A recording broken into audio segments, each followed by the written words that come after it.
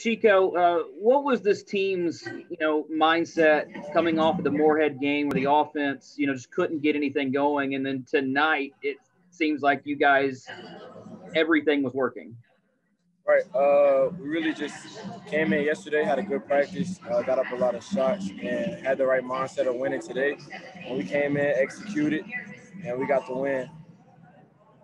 We've seen some pretty good halves of basketball from you this year. You scored 21 a couple of weeks ago in the second half, and then tonight you had 15 in the first half, and you finished with a career high. Just talk about where you are, mentally with your game. I feel like I'm putting in a lot of work off the court, which is like related to the on the court scoring and assisting to my teammates. I feel like it's just all the work that I'm putting in finally starting to show on the court. What would it feel like to get the start and get the honor just having this impressive game that you have had as a coach? Really, I just took it the same mindset coming in, same mindset trying to get a win on the road versus a tough UKE team, and going back home and getting to work. Defensively, How important?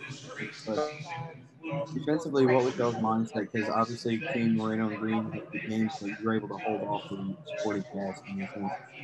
Right, our whole mindset was to load in the gaps. We know they're gonna get up a lot of shots. Load in the gaps, box out, rebound and run, get out in transition. How important was this week for you and your team with 3 road games, and you go back to Murray, 2-1, and have a lot of momentum with a bunch of home games coming up? Right, we felt like we could, on the road. We know it's gonna be tough, of course, because we're on the road. But we just feel like we're trending in the right direction. We got a lot of home games coming up, so we should get those wins and have momentum going in the OVC tournament.